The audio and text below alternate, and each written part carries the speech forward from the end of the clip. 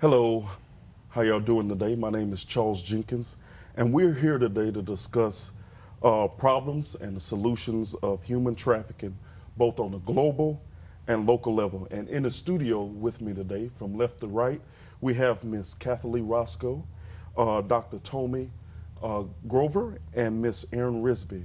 But before we get into discussing what we want to talk about today, I'm going to ask you, Kathlee, to introduce the video to us. Sure. One of the first projects we did with Hope for the Sex Trafficked is we have a passion for creating more awareness and education surrounding the issue of human trafficking. And so we did a 3-minute promo video that outlines a little bit about that issue. Okay. So that's what you're going to see. All right.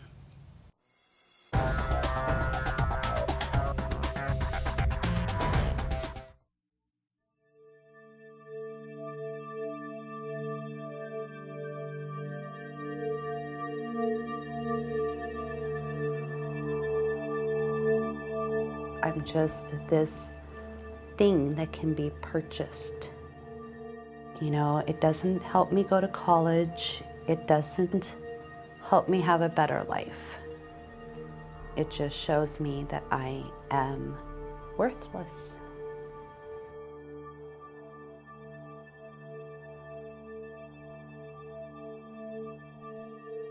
It's so easy for us in our comfortable culture, our high standard of living, to sort of feel immune from this problem.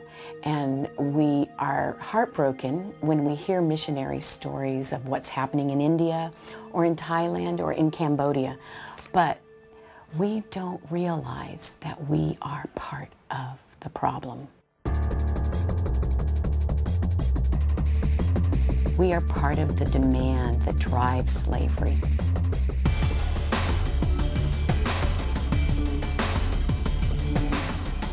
This is a big business. It's an industry. It may be an underground industry, but it's an industry. And so looking at trafficking and looking at the economics of trafficking, what is the trafficker's business plan and how do we deconstruct that business plan? Over 27 million people are imprisoned in slavery and sex trafficking worldwide. 80% are female. 50% are children. The United States is not immune to the problem of human trafficking. 18 to 20,000 women and children are trafficked into the US each year from Asia, Eastern Europe and Latin America.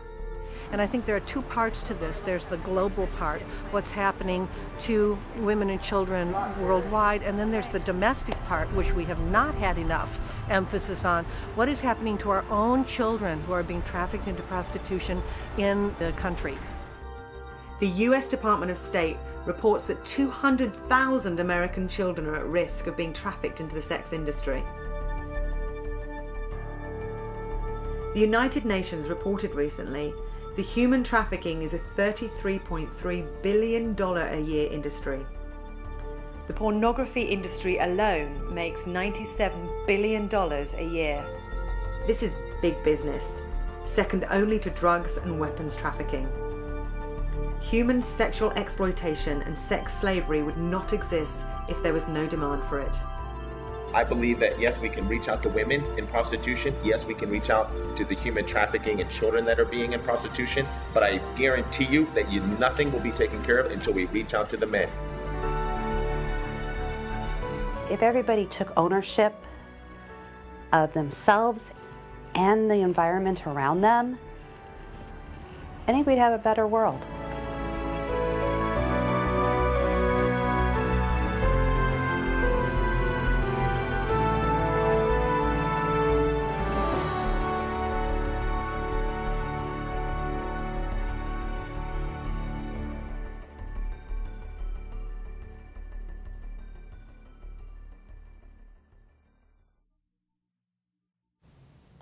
Wow, what a video.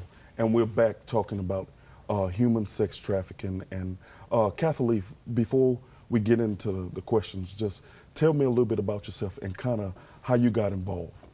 I'd love to. Well, I first learned about trafficking. I thought it was something that existed in other countries that didn't impact us here in America. And I learned about it in February of 2007 was when God really broke my heart for the issue. And through various circumstances and just callings and divine appointments, really felt called to respond to it and become a voice for the voiceless in whatever way I could, using my skill set to respond to the issue where I was at. Wow. And Dr. Grover, just chime in. How do you get involved with this issue? Call me Tomi. All right.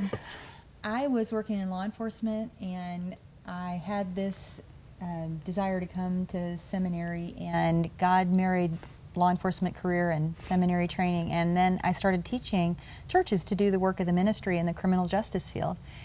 And this is the second leading criminal industry in the world today. Wow. And it became a part of my job to teach churches about the issues that were really impacting our society and our churches. And God showed me that this is breaking His heart, because the value of people is much greater than the money that they bring to people who are trafficking them.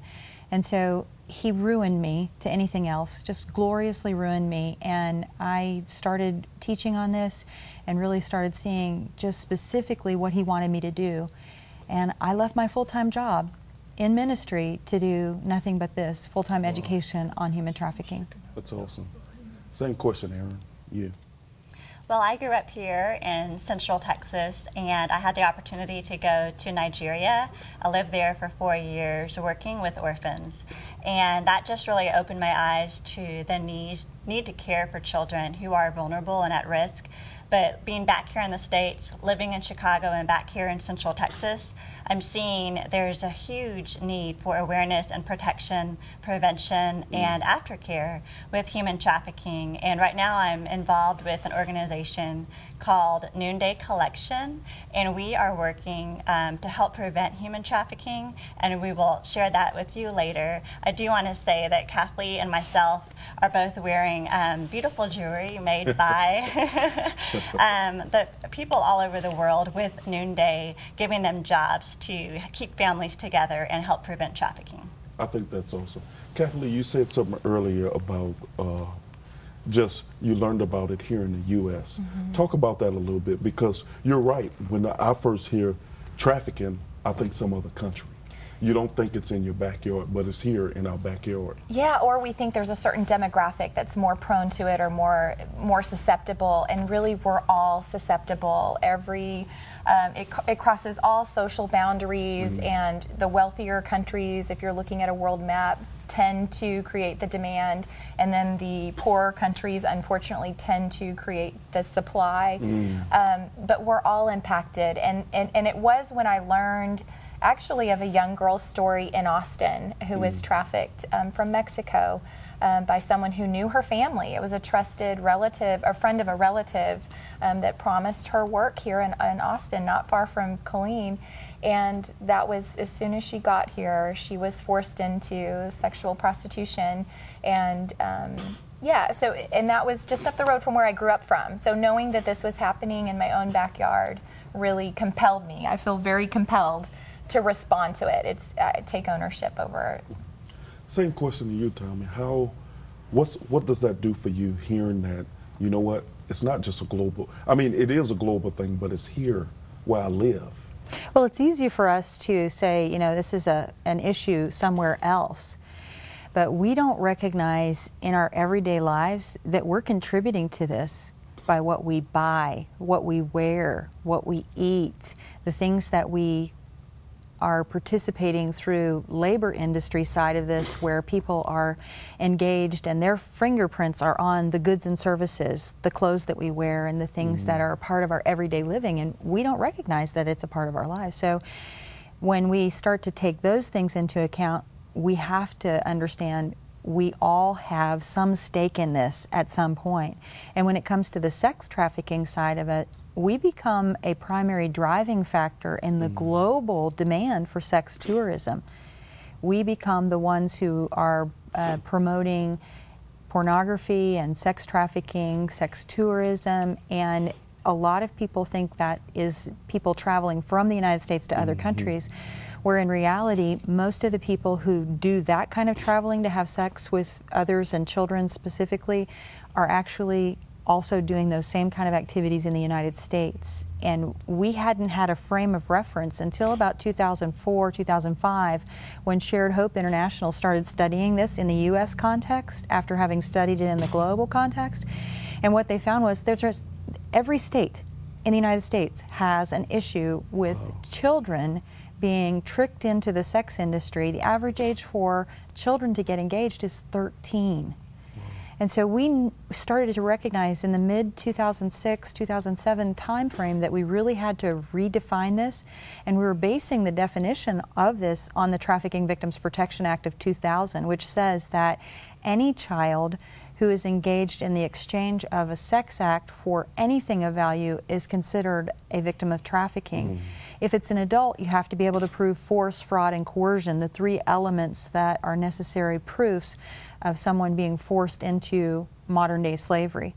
But when it comes to children in the U.S. context, it's real easy. Under 18, exchanging sex for anything of value. And that could be a McDonald's cheeseburger for a really desperately hungry child. Wow.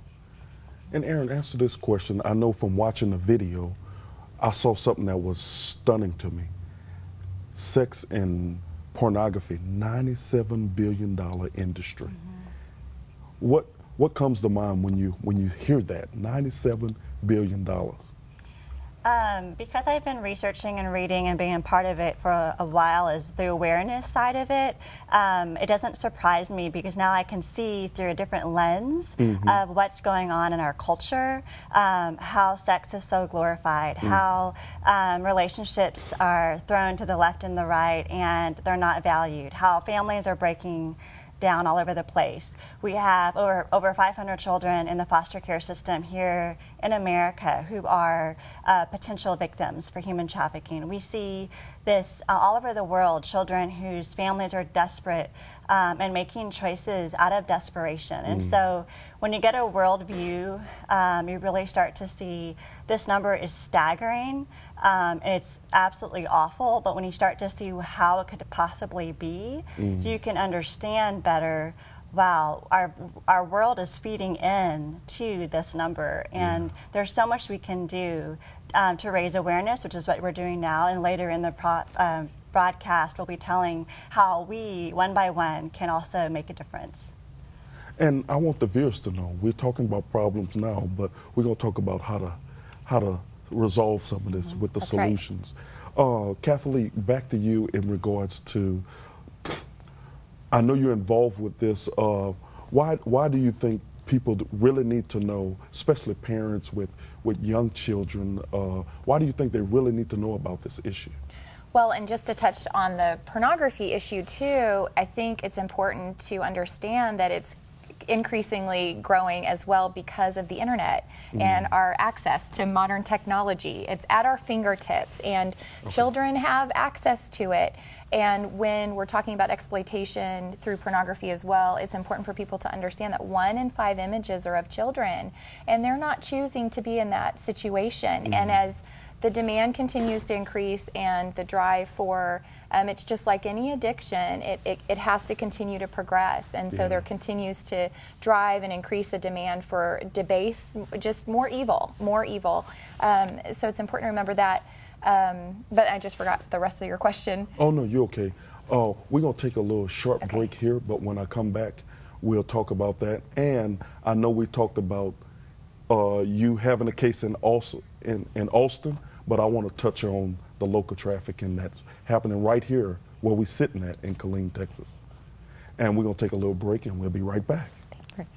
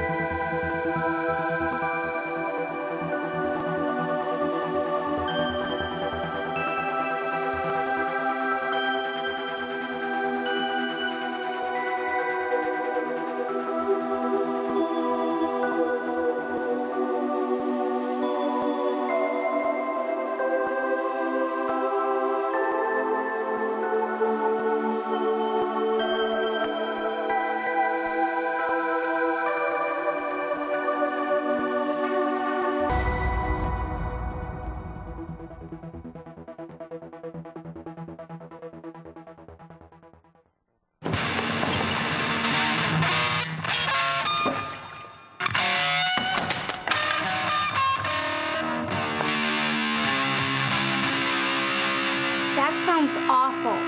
Seriously, awful. But a lot better than last week.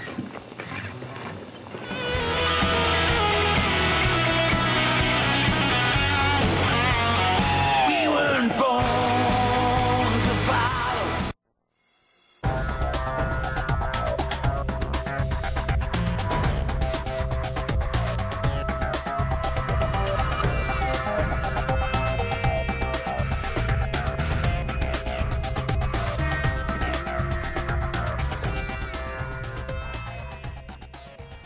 Hello and welcome back. We're still in the studio discussing human sex trafficking, and we ended with you, Kathlee, and I want you to finish that, what you were talking about. We were talking about modern technology and how it can be used for harm, to harm people and to exploit people, but I would love to share about how we can actually use it for good. And there's a national human trafficking hotline number that people can pull out their cell phones and program into their phone even now to just have at their fingertips in case they see anything suspicious or out of the ordinary, and it's 1-888-3737-888. I'll give that number again because I want all of our viewers to program it into their phones. It's 888-3737-888, the National Human Trafficking Hotline number. Call if you even have a question or a hint about something that looks suspicious. All right. And thank you for that. Back to you, Tomi. Sorry about that. We talked about Austin, we talked about other areas, but as I mentioned earlier, it's right here in Killeen. Tell us what you know about the story that happened here in Killeen. This is a CBS News story on a fellow named Jerome Cole, and he was just recently sentenced this year to 40 years in prison for child sex trafficking. Wow. He was doing it from Killeen, and he was recruiting kids on the internet. It says that he was sentenced to 40 years in prison for luring girls under 18 into prostitution through a website. And he had an accomplice with him, and agents were able to establish that the photographs of the girls had been stored on his cell phone as well as transmitted on the internet. And as a part of their investigation, this case started in 2011. These cases are very difficult. They take a lot of man hours, a lot of intense time, a lot of computer forensics, and all the things that are on the backside. So you can see, even from 2011 to 2013, we're finally getting a verdict on this guy. And he was using inappropriate photographs of the girls on his phone and then using them to transmit messages, text messages, those kind of things. We call that sometimes sexting, sexually explicit text messages. And the police uncovered the plot after a woman that believed her daughter, who was a runaway, was staying in Killeen and could have been tricked into becoming a prostitute by him online. Wow. So the average age, again, is 13, and girls can be easily tricked into false relationships. When we got adult men who are tricked into relationships online that are actually false relationships, how easy is it to lure a child who is clueless about somebody on the other end of this? And I want to interject and say something for the parents who are watching this today. I know we want to trust our children, but we have to, it's a must to get on the computer, whether it's Facebook, whatever accounts they're using, and see who they're talking to, because that can help stop some of this, because a 20, however year the man is, shouldn't be talking to a 15-year-old, 14-year-old. I don't care if they know him. Oh, back to what you were saying. Yeah, it's real easy for kids to be tricked. And there are programs and educational pieces that are available for parents who need to know more. I do some really intense training on internet safety because kids don't realize that they're answering questions that are innocent. Kind of like a child can be tricked into giving answers when they don't know that somebody's actually tricking them. They're naive about these things. And parents need to know that Facebook is not a safe place, even though kids are getting accounts. You know, there's millions of kids who have accounts. It's a recruitment tool for people who are out there looking for vulnerable children. And vulnerable children cut across all socio-demographics. 1/3 of our kids are growing up in homes without a father. And they're looking for love in all the wrong places. And internet-type based relationships can be easy pickings for someone who's looking for a vulnerable child. That's true. And speaking of being easily lured, I don't know if it was 2 years ago, 3 years ago, but I was telling you about the little girl who the guy told her, hey, you play third base. No, I play first base. You know, you bat fourth. No, I bat first. You know, just, and he was luring her, trying to figure out who she was at first, but it ended up he went to the house and the parents got wind of it and he got caught. So just be very careful with what your children do and who they talk to. But back to this global, now local, that we know about it, issue that we're talking about, human sex trafficking. Again, we're talking about the problems. Erin, what are some other problems you notice and realize with it? You know, I'm a nurse at a local hospital, and it's amazing to me to see all the different reasons the parents will bring their children in, or the broken families, or the lack of resources, or the lack of understanding of how abuse or sex trafficking occurs. And I think that on a local level, what we're doing today is providing awareness that it is happening. That's what we have to know. It happens right here. Yes. It happens in Temple. It happens in Killeen. It happens in Belton. And to not just think it happens somewhere else. And that is the first step. We have got to acknowledge it's a problem, and once we can do that and start understanding what to look for and to trust our gut, like what I believe Kathlee said, if you just sense anything is out of the ordinary, you're not going to be embarrassed, no one's going to shame you for bringing something up. It's so important to call the hotline or go to the nearest police station, call 911, because the worst thing that can happen is that you would be a little embarrassed, but the best thing that could happen is you could literally save a child's life and save a family. And so we are here today, just 3 voices, but we are representing what we hope to represent millions of voices around the world who need someone to speak up for them. Yeah. And kind of like what Ms. Mason was saying, this is a conversation that needs to go on and on and on. Because I think, and this may be in proper English, but I'm going to say it, when people know better, when people know better, they do better. And if people know what's going on and get information about it, it'll help them. And I see you shaking your head over here, Kathleen. What, did you have something to add to what Erin was talking about? Well, yeah, knowledge is power. How can you know to fix a problem until you know that there is a problem? And more importantly, how can you fix a problem that you think is on the other side of the planet when it's really in your own backyard? And so calling the hotline is a great tool. And we were just talking about Texas, how local this problem is here. And Tomi has some great input on, the I-10 corridor. But we just had this big FBI bust where there were 152 pimps that were arrested across the country. It was called Operation Cross Country. They've been doing it for about 7 years now. And they got 152 pimps and rescued 106 children, I believe. And 4 of those cities were here in Texas. So they had Dallas, Houston, El Paso, and San Antonio represented in that nationwide sting. So good things are happening, and I think it is in part because of citizens who care and are observant and are calling their local law authorities and empowering them and letting because we all have a part to play. We all have a role to play. So being aware of what that is and then taking ownership and doing it. And you said something that was key, I-10. Touch on that for us, Tomi, I-10. Sure. The Interstate 10 corridor runs from Jacksonville, Florida to Los Angeles, California. The entire length of our country in the southern half. 1/3 of it is in Texas.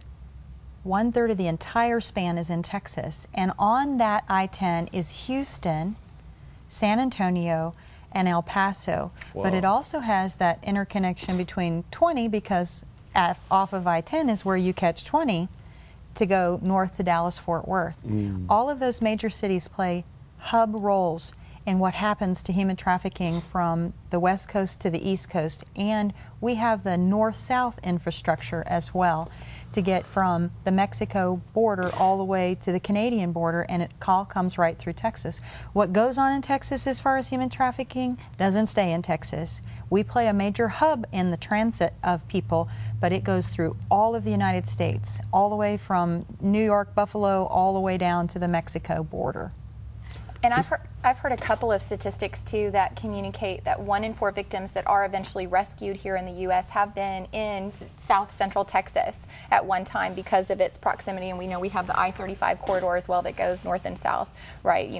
up to Canada. So that's a huge part of it, and I think I forgot the other statistic. No, I want to touch on that. This past year, the Bell County Sheriff Department has partnered with the Austin Human Trafficking Task Force, and the Sheriff Department, they're the ones who are on I-35, and they are really learning what to look for, you know, doing random traffic stops. They're being educated, and so we're just so thankful for our local police force and people who really care in this area, who are making a difference and making an effort, spending the time to get trained. And so that's something that's so huge too, is recognizing that what you said about this gentleman who was is now in prison, I believe, for what he did, that people are working so hard, but it just takes everybody to speak up. The state of Texas really leads the nation in a lot of new laws that are changing the way that we look at this. And one of those came out of the Office of the Attorney General's recommendations to the legislature in 2011. I've served on the Office of the Attorney General's work group for law enforcement education, and the legislature mandated training for law enforcement. And so I do that training, and it helps officers to have a new frame of reference. And they've actually, through the Department of Public Safety, had a special grant through the National Center for Missing and Exploited Children. And before they started this training for street interdiction, which is much like we used to do in old drug trafficking interdiction, they had no fines of victims of human trafficking, and that was like 2008, 2009. They were looking at statistics. They had like almost 3 million traffic stops. They started doing this training for law enforcement so that they could recognize what they were seeing on the street. And they had, in the 2011 report, more than 1 victim a month that they were finding because they had had specialized training in what street interdiction looks like for people who may be trafficking children and or a child that they found in the car. So it's really taking that effort by the government, by updating the legislative needs and the mandated training, as well as getting it into the hands of street-level officers who recognize it and can begin to take action. It's really exciting to see Texas lead the way on making a difference about this issue. And I think after people watching this today, my antennas are going up now because, like you, Kathlee, in the beginning, I just thought it was mainly a global thing. And then when you say Killeen, I'm like, it's right here. That it tugs your heart and it hits home. And I think people need to be aware and do something about it. Even if it's a false, even if it's a false, call the 800 number. They won't, They won't turn you away. They'll take your number down and, And I think it's important that we take some of the pieces that we've talked about. Child sexual abuse is a natural setup for being engaged and being easily tricked into a relationship that seems like something it's not. And child sexual abuse plays an important role in understanding kids who have been trafficked. More than 80% of them say that they had been sexually abused as children. And in fact, the amount of sexual abuse is an indicator for how easily children can get into this. It's almost the same percentage as women who have breast cancer in the United States. It's somewhere between 10 and 25% of our kids who will be sexually abused before their 18th birthday in the United States. And that means we're setting our kids up for engaging this way, and our whole toxic culture really feeds it. It's like a perfect storm that our kids are living in, between technology and internet and the phones and sexting and child sexual abuse, and all of these things push them. It's the push-pull factors are huge in this generation. Well, Tomi, we're going to end on that, and I know we've been talking about the problems a lot, but when we come back from this short break, we're going to talk about some solutions, some tangible solutions that people can use to help prevent this and just take some steps to making it happen the right way. Nothing makes you smile like a trip to Victory Lane. But for millions of children, that smile is impossible. Severe tooth decay often causes children to hide their smiles. They're unable to eat, sleep, or pay attention in class because of the pain. Hi, I'm Greg Biffle. I'm teaming up with 3MSP, Henry Schein Cares, and the American Dental Association to give kids a smile. Through this national volunteer program, we're working to host free dental clinics for children, deliver much-needed treatment, and provide dental education to kids and their families. As a new dad, I want to share these recommendations from the American Dental Association for your children. Brush twice a day with fluoride toothpaste. Floss once a day. Eat a balanced diet and avoid sugary snacks. Visit the dentist regularly. Let's put kids in victory lane for good dental health. It's time to give kids a smile. Visit Give Kids a Smile on Facebook to support this important program. KPLE-TV is a 501c3 charitable organization. Your pledges of support help keep us on the air. Won't you prayerfully consider giving a tax-deductible gift to this ministry and becoming a partner with Central Texas' only local Christian television station?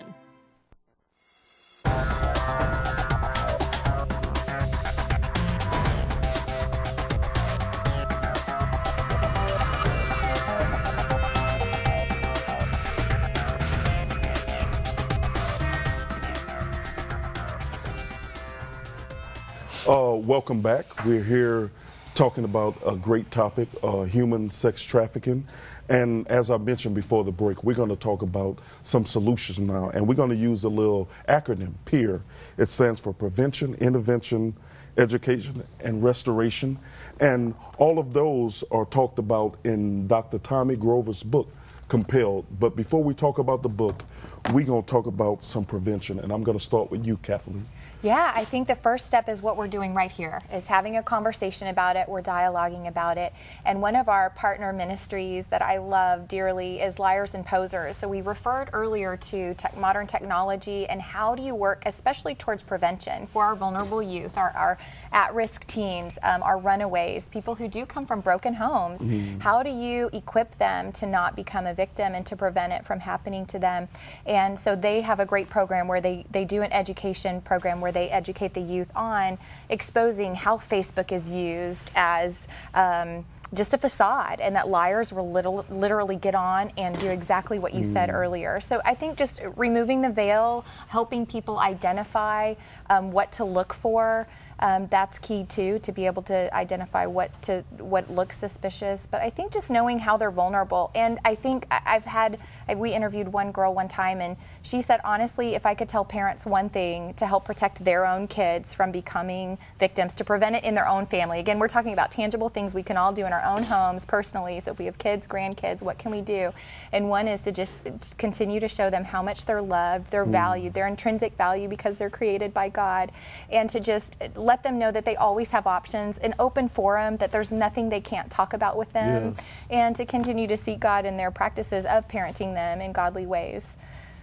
And prevention really has to include preventing the demand, because if there wasn't a demand, there wouldn't be this supply line that just keeps being filled up by vulnerable children. Preventing exposure to sexual abuse, preventing exposure to pornography. Pornography, again, we talked about that earlier, but it's like the jet fuel that makes this rocket go. And the target audience for pornography is 11-year-old boys, to get them engaged in pornography that's free. It's highly sadomasochistic, and there's a lot of information available to parents about how easily accessible pornography is. In fact, I don't think kids have to go looking for pornography. It comes looking for them, and they're really targeting our children at younger and younger ages, and their exposures are very high because of the technology. So we've got to put some filters and some monitors in place to prevent their exposure and to prevent the demand in their hearts from being expanded, because children are not fully developed in their frontal cortex in their brain until they're about 25, and so when they see porn, it really short circuits what God sent them here and how He sent them here to engage in sexuality. So we've got to prevent the demand.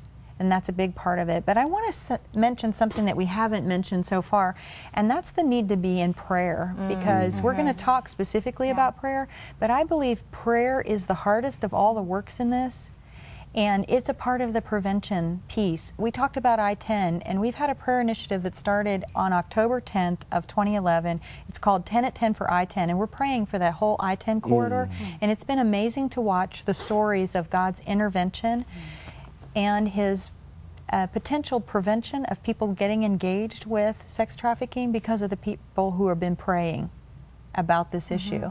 it's exciting to see him intervene that way. That's awesome. And I want to, it's over here, prayer. And it, you know, power release anywhere you reside. So you could be here, you could be in Timbuktu, you always can pray. And to you, Erin, prevention, did you have anything to add? I would like to say I think it's a really good opportunity for churches to really have conversation in the churches with the youth groups. All youth are not trusting, but I think that really Christian youth may be a bit more trusting of people because they're surrounded by hopefully very healthy people in their environment at home and at church, and that is a broad statement. But I will say that growing up here in Temple, I had absolutely no idea this was happening here, and I was in a bubble. And it would be really great for churches to have a conversation, to raise awareness with parents, to raise awareness within the youth and the children about what to look for and how to prevent it from happening to them. You know, about child sexual abuse in the church, there's a ministry that I work with called ministrysafe.org, and it helps to filter. But what they're finding out is that the majority of risk is within the church, and that the peer-on-peer interaction and the hypersexualization of children has really created a new dynamic for churches that they need to be aware of. They need to start teaching the parents and the children about how to interact appropriately, and then they can become a mobilizing force in their community as well, because if we're going to do prevention education in the church, then let's educate the whole community. Let's really take it to the streets, and I think that's a way that the church could actively engage in prevention that will help to put roadblocks, if you will, of kids getting engaged and possibly being sexually abused.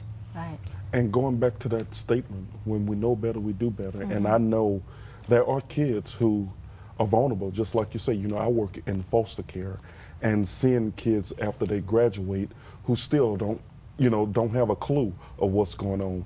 They become so vulnerable, and I can see a guy walking up to them and say, hey, here's what I have for you, and them falling into sex trafficking. So it's real, and it's here in our backyard.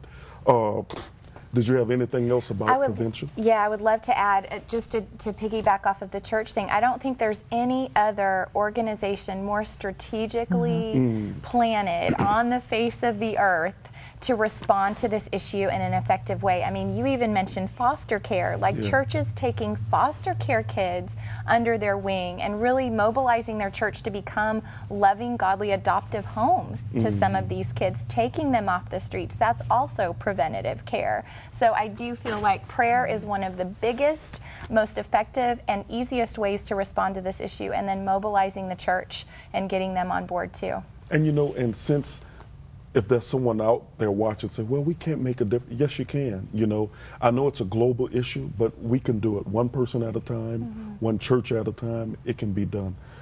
Anything else in regards to prevention? Moses was one. Yeah. That's right. Moses was just one, but what God created within Moses' life to tell him at the burning bush was, from Exodus chapter 3, I'm seeing what's happening. I'm hearing the cries of the children. It gives me God bumps just thinking God is letting us in on something that He is really brokenhearted about. And He is compassionately responding. Who did He say His compassionate response was? Moses. That's right. He says, I'm sending you. And then Moses is like, oh, I got all these sorry excuses about why it's not me. I'm not going. I don't speak too good. I stutter. You know, and all of that. And when he got finished giving all of his excuses to God, God sent him to the elders, the church. And they went to the desert for 3 days to pray and to fast, to hear God. What is it that God wants us to do? We don't own everything, but God is calling us to respond. We're His A-team. He doesn't have a plan B. Just like evangelism. And when we look at the biblical message, when Christ unveiled His ministry and opened the scroll from Isaiah 61, He says, this is why I've come, to set the captives free. That's right.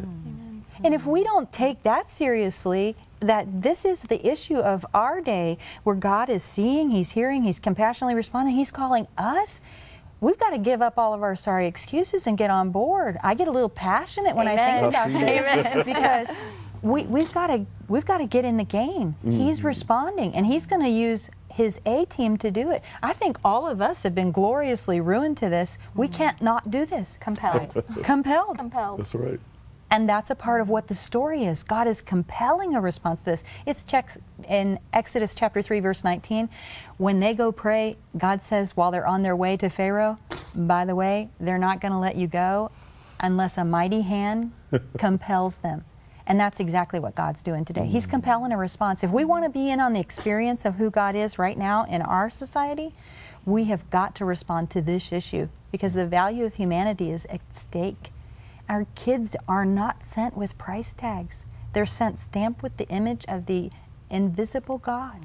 And they are priceless. And unless we take that stewardship of humanity and the stewardship of our children seriously, we're never going to make any changes. We can talk about prevention and intervention and all of that, but we've got to know our why message. God is compelling a response. I'll take a deep breath for you. That was awesome, and I love it. And I know we talked about prevention. Now we're going to talk about the I, intervention.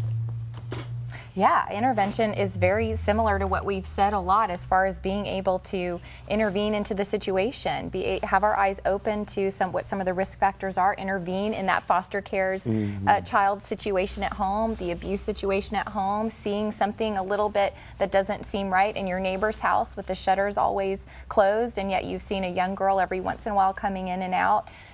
Just the red flags, being able to plug in that phone number, the National Human Trafficking Hotline number, and call and just say, hey, there's something not right going on, and looking at license plate numbers and everything that you can. Well, for the people who just walked in and catching us on TV right now, what's that number again? Oh, I will give it to you. It's 888-3737, 888, the National Human Trafficking Hotline number. But let's not confuse intervention with becoming Liam Neeson, like on the movie Taken, because this is vigilance, not vigilantism. We are not going to take it to the street and do anything disruptive for law enforcement, because we could find ourselves in a very bad place, because the people who are traffickers have the methods, the means, the mentality, and the money to do things to you that you don't want done to you, and you don't have a right to take this into your own hands. So it's really important that we help people to be vigilant and to go to the human trafficking hotline to figure out what those clues and cues are, because there's a whole list of them. We could give you, what scars, marks, tattoos look like, what kind of scenarios that you might see in an emergency room situation, but we want people to be vigilant about who their neighbors are and what's happening there, not become we're not, and we don't want people to have to feel like they have to go somewhere or do anything. It's like just being where you are and impacting your.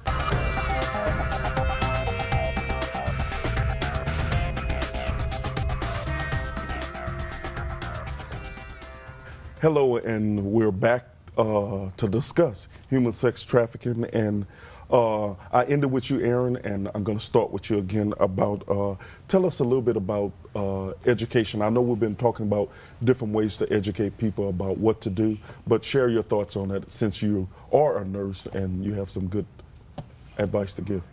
Well, what's so great about education is that there is no lack of resources available. When I started about 5 years ago researching what's happening here in America, what's going on with children and at-risk kids, I was seeing there is so much information so that you can be aware, you can be involved. And so to not be intimidated, but if you can just start looking, then God will lead you to how He wants you to specifically be involved. But it's such a great thing that now it's not only something that's happening worldwide, but we are also finding out about it, and we have the tools and the resources to do something. And I love this last one, restoration. I think it's a beautiful word. And so if you can each touch on restoration, and then we'll get some final thoughts. And what about, sorry about that, restoration? Restoration, no, it is a beautiful thing. And I think as dark and evil and grotesque as this issue is, I think it is really important to remember that we serve a God who is about resurrection and restoration and redemption and rehabilitation. And that's why, as dark as this is, we always have hope. There's always hope.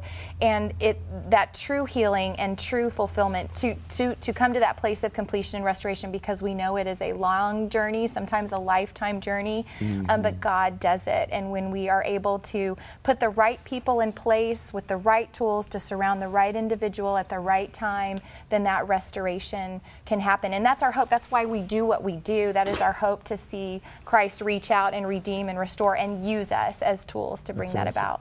Yeah, I used to say what she said, you know, there's no lack of resources. And if people want to know what it is that they're looking at, all they got to do is go to the hotline or start, you know, Googling it. I've got my website, TraffickStop.org, and it's hundreds and hundreds of pages. But what I realized, what was missing was why.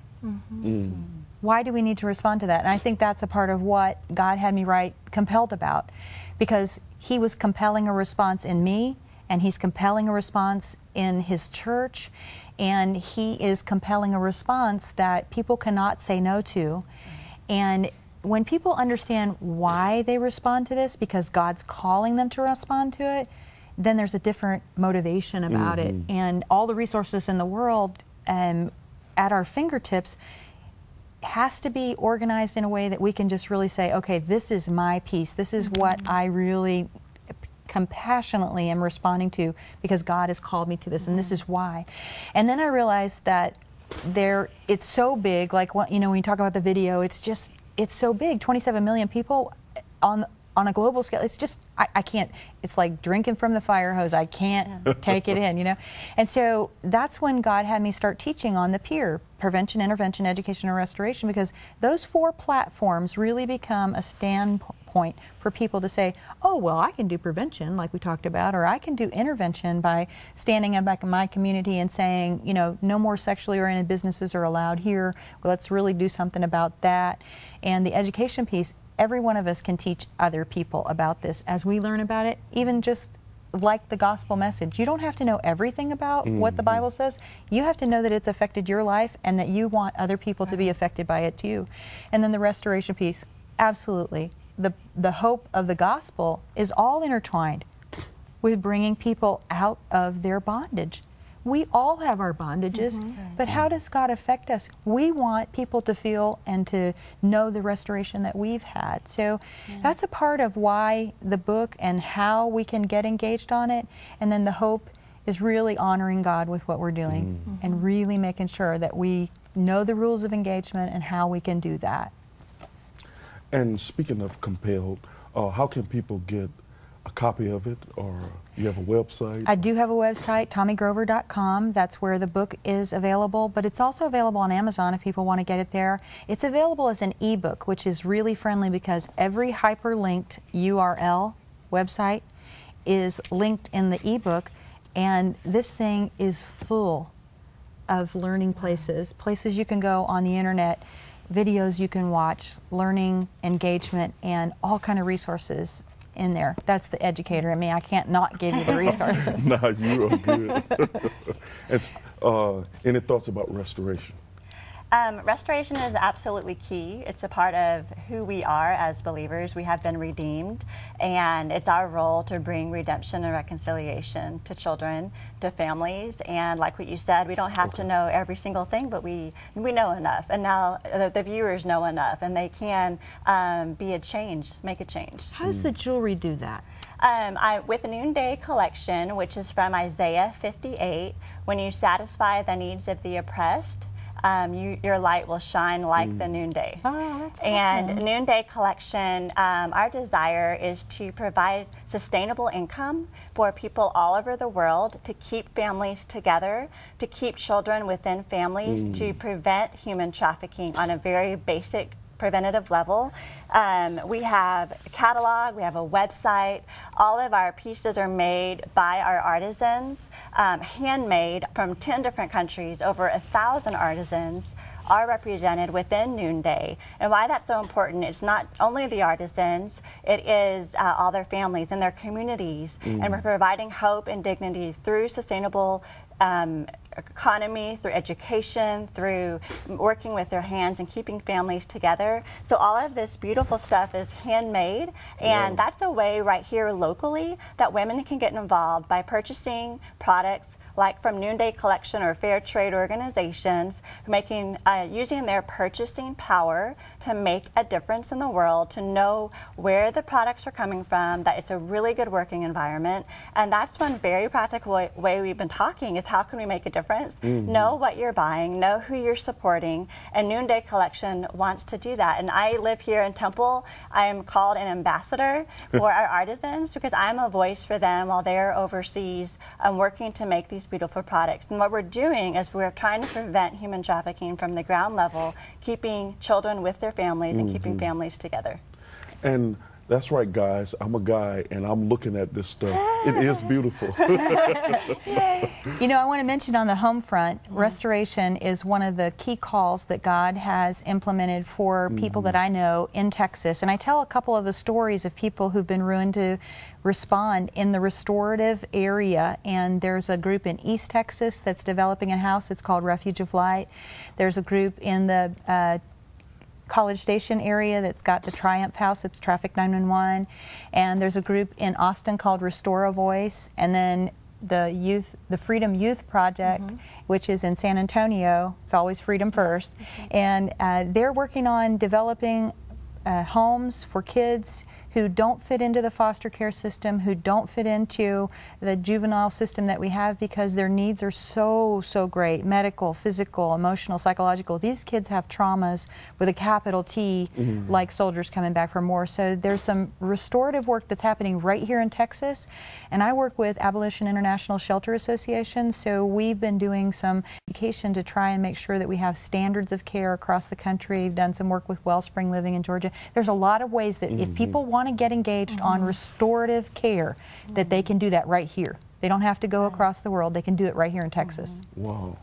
We have about 4.5 minutes left. And I know with talking about everything we talked about, there's something I missed. So if you feel I missed anything, just chime in and let us know, you know, anything about human sex trafficking that you feel I missed. Yeah, I just want to leave our viewers with the hope that they can take action, that they can take ownership over this issue, that they can, like we mentioned earlier, pray. That's one of the hugest tools and ways to respond. They can partner. They can partner with Hope for the Sex Trafficked, with TraffickStop, Tomi Grover, or with Erin Noonday, host a trunk show. So there's lots of real tangible ways that people can get involved to pray, partner, or to participate. We love it when people volunteer or want to participate in any way to help with education venues, travel, the Noonday collections, and I love it too when we're just able to edit programs together or get more awareness out or go to a speaking event. And one of my hearts too in all of this issue is realizing that there does need to be like a collective coming together